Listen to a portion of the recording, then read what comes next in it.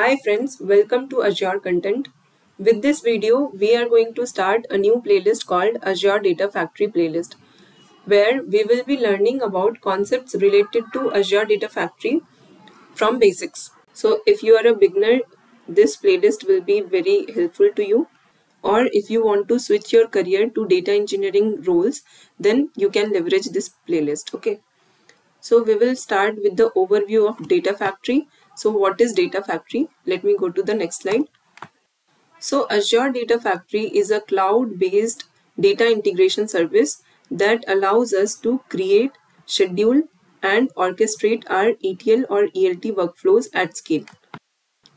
So this is the official definition of what Azure Data Factory is. Okay, so let's try to understand this by segregating each and every keywords here. Okay. So first of all, what is Azure Data Factory? It is a cloud-based data integration service. Why cloud-based? Because it is a service that is delivered by Azure, which is nothing but the cloud platform provided by Microsoft. Okay, so Azure is the cloud platform provided by Microsoft. Okay, Microsoft. So basically earlier we had something called SSIS, which is SQL Server Integration Service. This was a ETL tool provided by Microsoft, but it was on-premise tool, which was helpful to perform the ETL jobs. So now we have ADF in place, which is present in the Azure cloud. So does it mean that SSIS is replaced by ADF? No, it's nothing like SSIS has been decommissioned and ADF has replaced it. People still use SSIS. There are projects which are fully functioning in SSIS. However, we have an additional capability to use the cloud service of Azure, which is a better version, we can say. So I'm not going deep inside what is the difference between SSIS and ADF, but we will learn what is ADF and what are its capabilities. Okay. So now coming to data integration service. So as we discussed, ADF is an ETL tool or ELT tool, which means it is responsible to perform extraction and it allows us to perform transformation on top of the data that we extracted, and then we can load the data into our destination. Okay. So since it is not only responsible to move the data, it also allows us to transform the data. So that's why instead of calling it as data movement tool, we can call it as data integration service, because it helps us to ingest the data and transform the data and then perform the loading of the data. So that's why we call it integration tool instead of just the movement tool. Okay. So how do we achieve the target of integrating the data? It's by creating, scheduling and orchestrating our ETL workflows at scale. So we have an option to create the workflow, which is nothing but pipelines in ADF term. So we can create our ADF pipelines, which is responsible to perform certain operations. Then we can schedule that pipeline to run on a daily basis or monthly basis. So you can visualize like this. We can create pipeline, which is nothing but set of activities. Okay. We will talk about everything in details in upcoming videos, but you can just imagine like it is a pipeline which is responsible for copying data from some data store, suppose SQL Server data store, to Azure Data Lake data store. Okay, so we are copying from one source to sync, and once it is copied, then suppose we want to transform some format of few of the columns, then we can use data flow activity to perform the data transformation, or we can call a data bricks notebook to create data frame on top of the data present in ADLS, or we can create some Power BI reports on top of the data present in ADLS, so that we can take some business decisions by analyzing and visualizing this data. So usually data analysis is performed by data analysts. Okay, and then on top of it, data scientists will predict the future by using the tools related to AI/ML. So basically the first step is what data engineers perform, which is to extract, transform and load the data. Okay. So basically by creating pipelines like this, we are trying to orchestrate or arrange our ETL workflows. So I hope you got little bit idea about what Data Factory is. Now let's talk about what are the capabilities of Azure Data Factory. So it allows us to create data-driven workflows which helps to move the data between on-premise data stores or cloud data stores. Suppose we want to load the data from on-premise SQL Server to Azure Blob Storage, then we can easily do that. Or we can also move the data from cloud to cloud, which means suppose we have data in Salesforce or some SAP system and we want to load it into Azure SQL Server, then also we have the capability to do that using Azure Data Factory pipelines.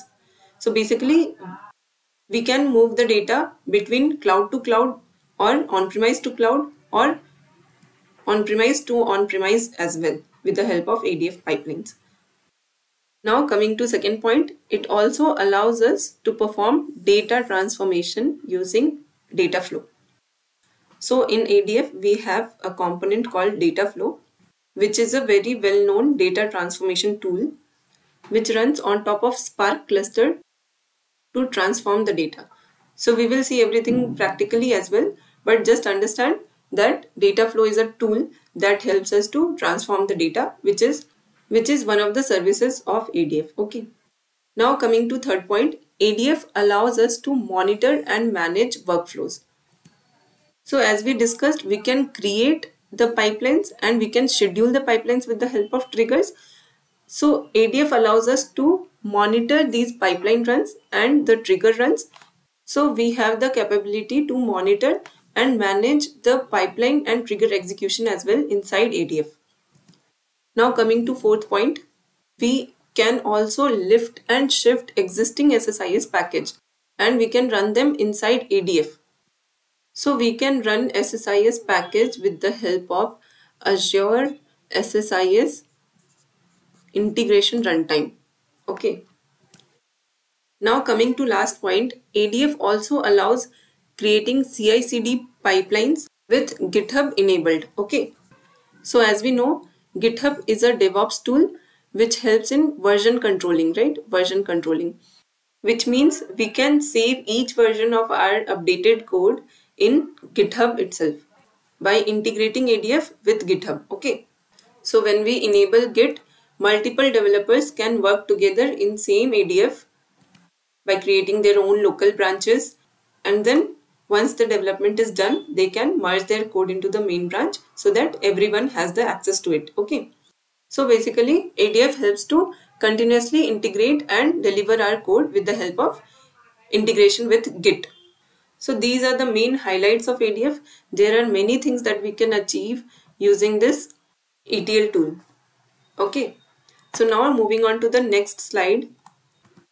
So ADF is a code-free ETL service which helps us to ingest the data. So the movement of data is possible between multiple clouds or between cloud and on-premise as we discussed. Also, ADF has 100 plus native connectors.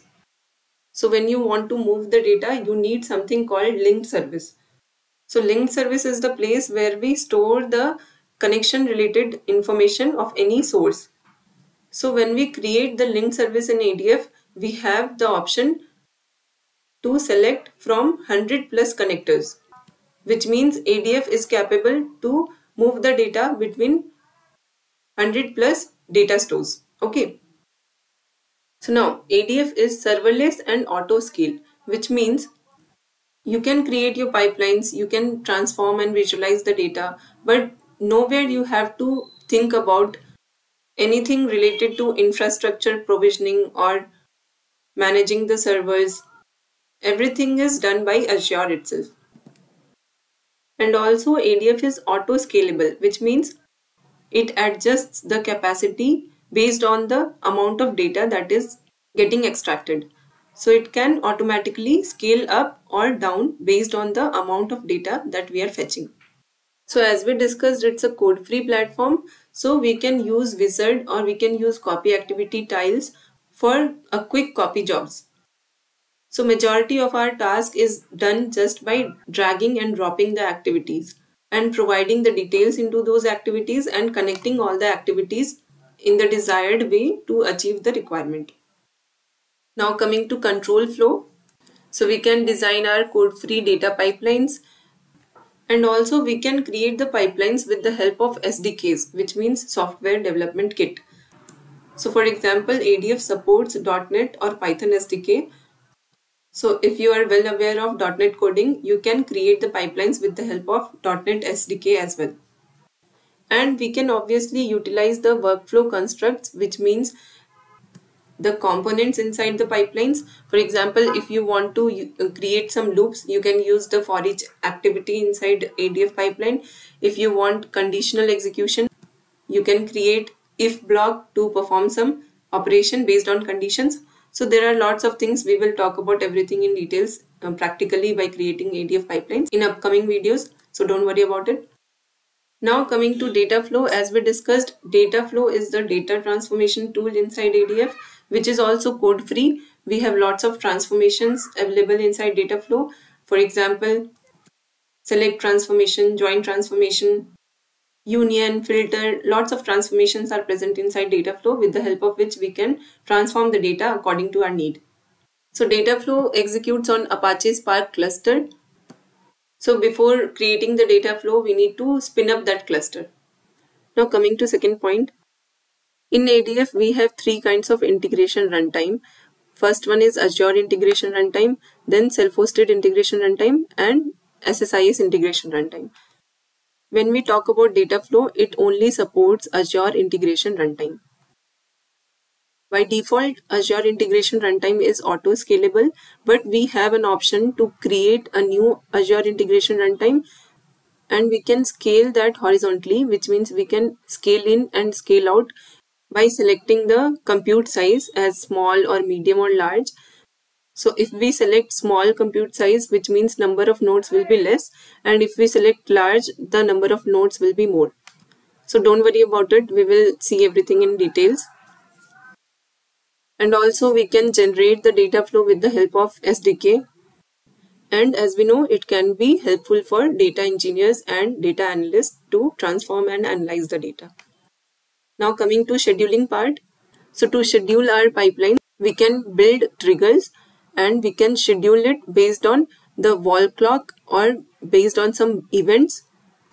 Suppose if a file arrives in my blob storage, then I need to trigger this pipeline. So based on some event also, we can trigger a pipeline.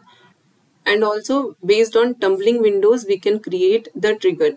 What it means is, suppose I want to run a pipeline once another pipeline has been completed successfully.